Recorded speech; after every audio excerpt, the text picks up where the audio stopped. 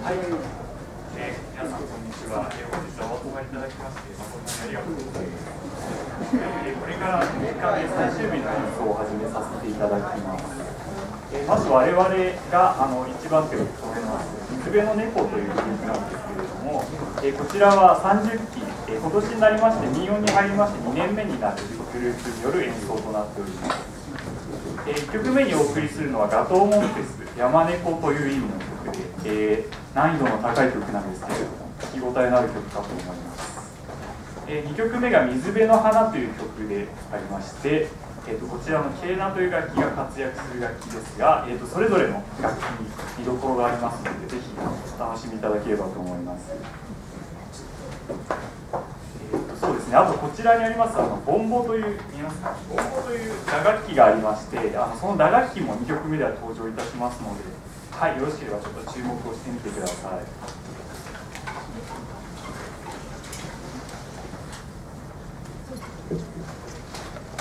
ちなみにですね、この、コンフント名、グループのことをスペイン語でコンフントと言いまして、我々はコンフントと通常言い流しているんですけれども、コンフント名である水辺の猫というのは1曲目の水辺の花の水辺と、2曲目ですね、2曲目の水辺の花の水辺および1曲目の山猫の猫から取りまして、水辺の猫という形で構成したグループ名になっております。はい、それではよろしいでしょうか。はい、お待たせいたしました。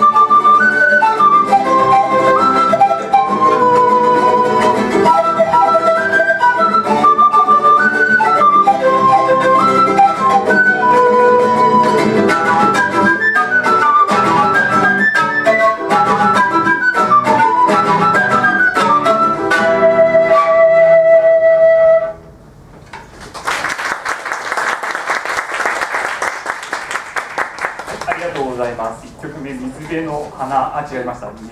山猫ガトーモンテス、山猫という曲でした。曲の中間でですね、僕と彼がサンポーニャというこちらの筒状になっている楽器を2人で分けて演奏していた箇所があるかと思いますけれども、こちらもアンデス地方の伝統的な演奏法となっておりまして、我々は通称ドブレと言っております。ドブレというのはスペイン語で英語のダブルにあたる言葉で2という言葉なんですけれども、その言葉の意味の通り2人でメロディーを分けて演奏するという奏法です。はい、では2曲目の水辺の花に移りたいと思います。